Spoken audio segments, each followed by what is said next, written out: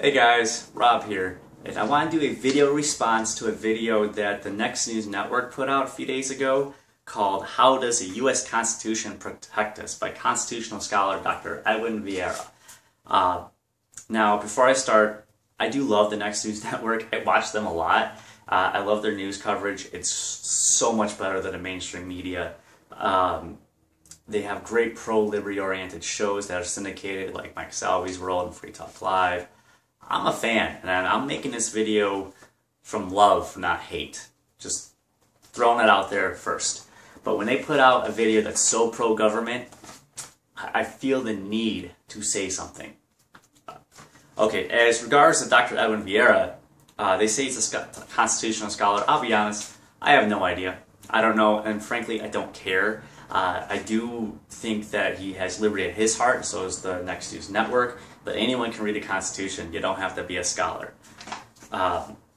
Now, in the beginning of the video, he talks about how the Constitution protects liberty and how there's a delegation of limited power. My thing is, who gave Congress and the executive branch these powers? You would say, well, that goes back to the Constitutional Convention. Well, the Constitutional Convention, let's be honest, for me, I view it as pretty much a military coup d'etat of its time. I mean, here comes Washington with his militia, and he's got Hamilton on his side, they got the Federalists, and they bring in all these banksters and politicians, the elite of its day, and they put them in one building, and there's no press coverage for months about it. Press aren't allowed in, nothing. And somehow they come out with this document, and not even all the colonies even ratify it, but somehow it's the law of the land. The government beforehand, the Articles of Confederation, there wasn't a vote to do this. They just did it. Alright? And even if you disagree with me about it being a coup d'etat, they threw out the old government without even going to the government. They went outside of that to do it. Alright? Imagine today if a bunch of liberals and conservatives got together in one building for months on end and came out with a new document and they just tossed the entire federal government and the Constitution. There'd be riots in the streets if something like that happened. Alright? But that's what they did back then. Anyways, I want to list these powers of Congress that are in Article 1, Section 8 of the Constitution, because anyone who's a constitutionalist, if you're a constitutionalist, you can't be a cafeteria constitutionalist. You either support the Constitution or you don't. Period. Alright? And there are multiple powers that are given to Congress that I completely disagree with. Alright? So here we go. Article 1, Section 8. The powers of Congress. Line 1. Line 1. The Congress shall have the power to lay and collect taxes, otherwise known as theft. Somehow, people hundreds of years ago wrote this down on a piece of paper, and people in a far-off land, known as Washington, D.C., have the authority to steal from you for the rest of your life. I'm not just talking about income tax, because that's a 16th Amendment. I'm saying just in transactions or any other, whatever they think that they can get away with in taxation. Taxation, in my opinion, it doesn't matter at what level or what instance it's done at, it's still income being stolen away from you because you're using your income to do something. All taxation is a taxation on income, and all taxation is theft, regardless. No one has the authority to steal from you. If I can't steal from you, why does people that you've never met, that call themselves Congress, have the ability to do so either? And also, on a side tangent, all you conservatives out there, that's the line 1 also has a general welfare clause. I completely disagree with how liberals use that, and when they say it's constitutional with all the healthcare stuff and all that jazz, but nonetheless, that's where they're getting it from. Skipping ahead, line 3, the commerce clause. Congress can regulate commerce among the states and foreign nations and all that jazz. Now, constitutionalists don't go flying off the handle and say, well, that's because, at the time that meant to make regular, not to regulate. It doesn't matter. Look, if I own a business, it's the fruit of my labor, okay? If I'm participating in commerce, trades of goods and services with another free, independent human being, alright, just because I somehow cross an imaginary line written on a map by people long since dead. This document gives people, again, in a far-off land, the authority to tell me what I can or cannot do with my business, how I can run it, what I can do. All right? That's completely legal. And on a side tangent, the Bill of Rights do nothing to protect us from the powers of Congress, especially the Commerce Clause. Line 4, the establishment of a uniform rule of naturalization. Look, we're all human beings on this planet. Now, there's evidence to support that even the Native Americans weren't originally here. They migrated from Asia thousands of years ago and all that jazz. It doesn't matter. You have the right to travel and to live wherever you want to live.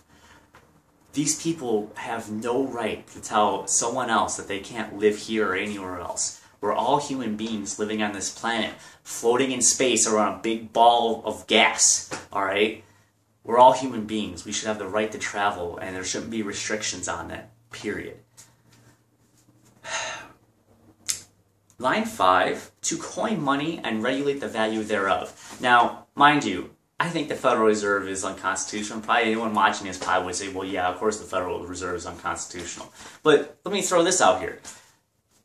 Do you really want the Treasury or Congress controlling the currency too? I mean, I don't trust the Secretary of the Treasury or Harry Reid or John Boehner any more than I trust the Federal Reserve Chairman.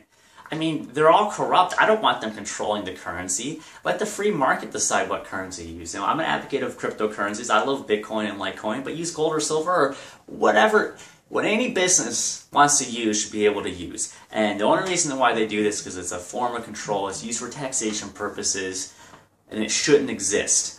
Let people use the currency they want to use. Stop using their money, you know. I want to steal a thing from Derek J. The U.S. government uses that money they use taxation and whatnot, they use that money to bomb people. You know, if another place wanted a place I shop at decided to use that money to bomb people, I wouldn't shop there anymore.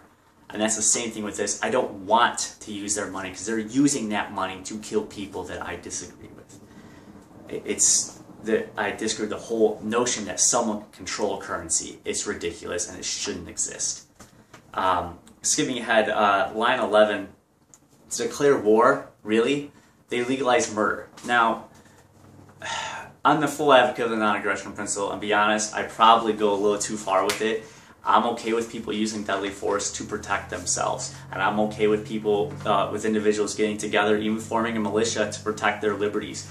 I'm 100% okay with that. I have no problem with it whatsoever. I do have a problem with people calling themselves Congress, saying they represent me, using money that they stole from me to take people from here, putting them on another part of the planet, and kill people, call it war, and it's somehow legal to murder somebody.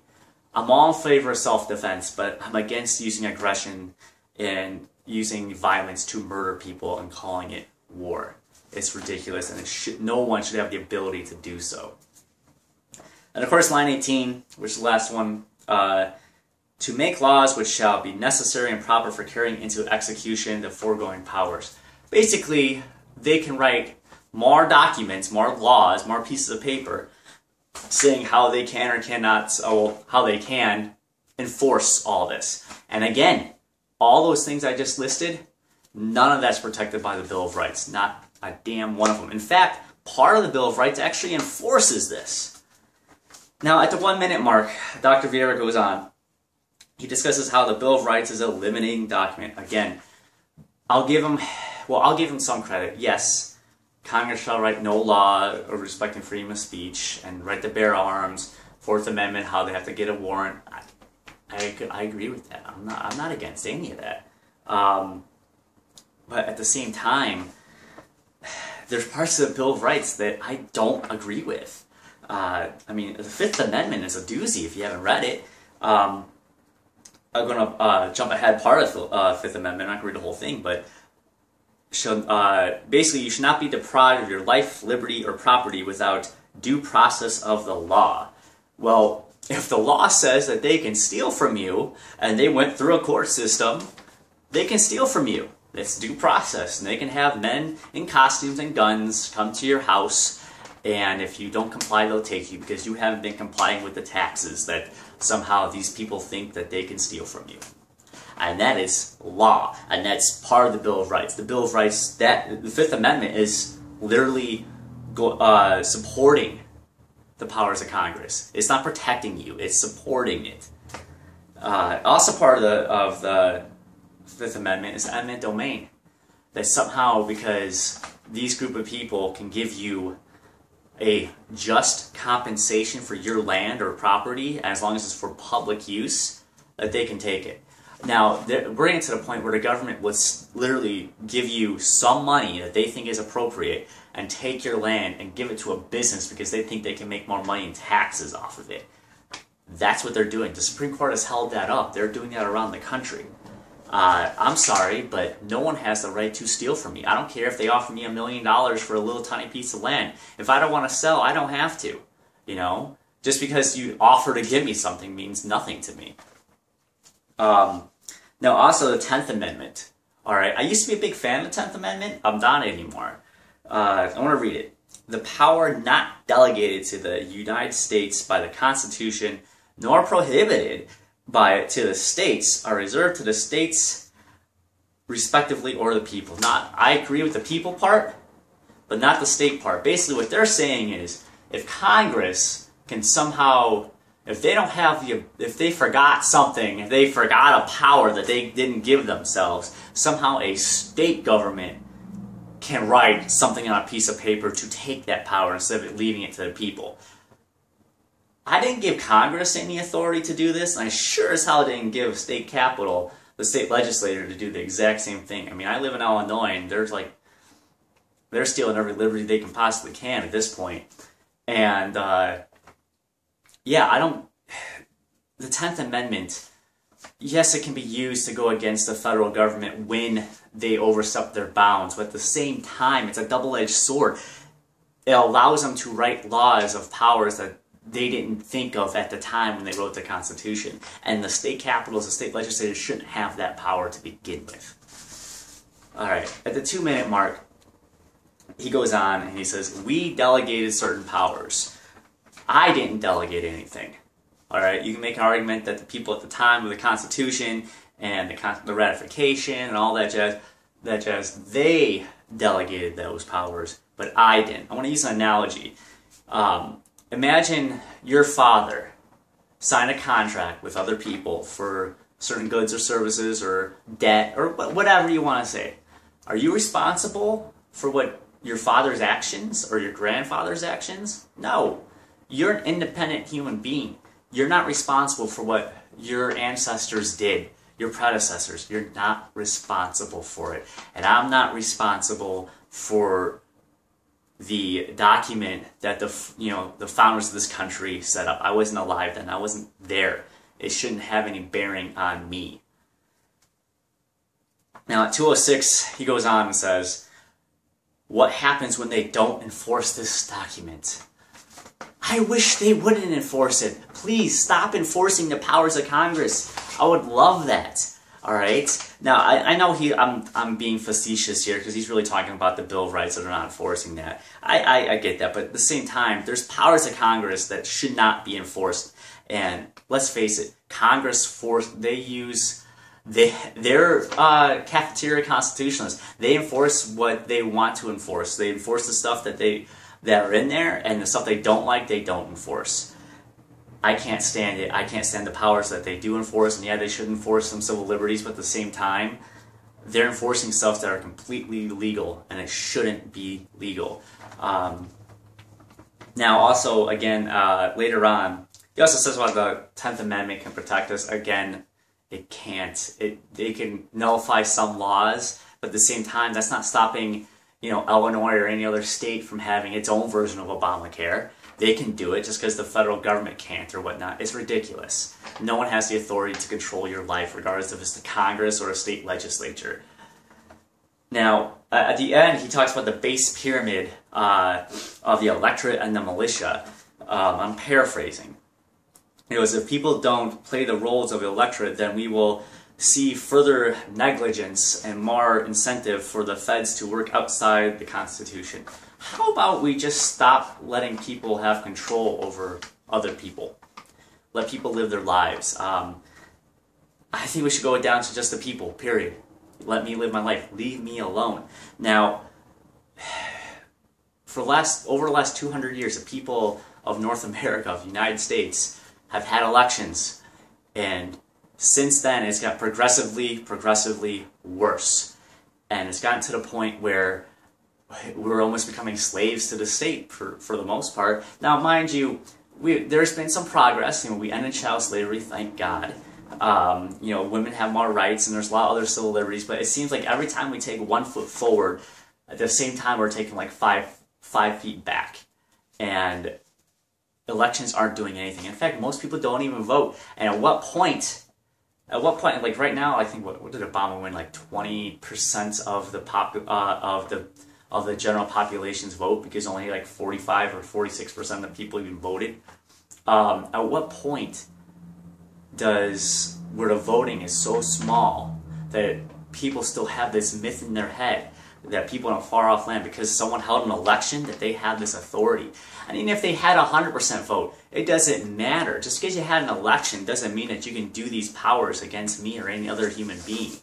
On that note, because he talks about how we delegated these powers, these limited powers. Well, me and my buddies, we had an election. And we wrote up a document, and we voted on it, 100% turnout, and 100% vote for this. I'm pulling a Larkin Rose, so give him some credit. This is my idea, but it's a great idea. We wrote down a document, and it says, I have the delegated power to steal from you. Now, don't worry. We'll change this to tax, so it sounds more pleasant. All right? Peace, guys.